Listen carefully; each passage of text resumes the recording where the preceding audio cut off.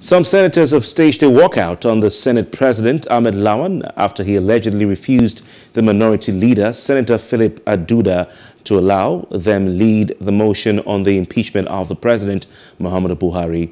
Aduda and some other senators of the People's Democratic Party staged the walkout from the Senate chambers afterwards. It was learned that some lawmakers were displeased, or who were displeased, with a worsening security situation in the country, had threatened to impeach the president. At the commencement of plenary on Tuesday, the lawmakers had questioned the Senate president on why the issue of insecurity was not on the order paper.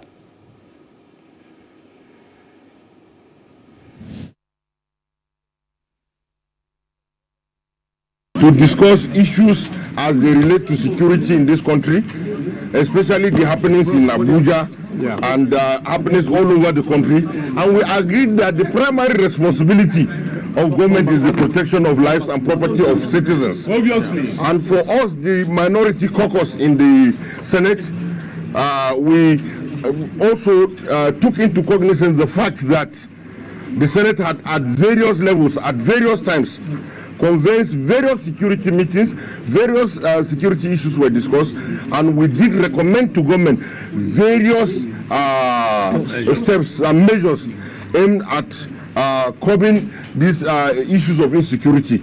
We realized that even Abuja that we are in is no more safe, and all of you will agree with us.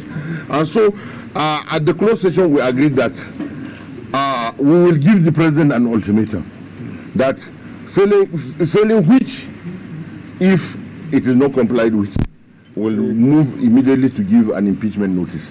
And this we agreed at the executive session, at closed door session. So when we came out of the closed door session, we expected that the Senate President will brief the public on the issues that have happened, but however, that did not happen. So we have come here in protest to brief you and to let you know that we are with Nigerians in this struggle, and that we are worried that nowhere is safe in Nigeria. And as such, we have come out of the we walk out of the chambers in protest that the security situation in Nigeria is deteriorating, and urgent steps needs to be completely taken to ensure that these issues are curbed immediately. These are the issues that were discussed, and these are the reasons why we left the Senate plenary in protest. Hello, hope you enjoyed the news. Please do subscribe to our YouTube channel and don't forget to hit the notification button so you get notified about fresh news updates.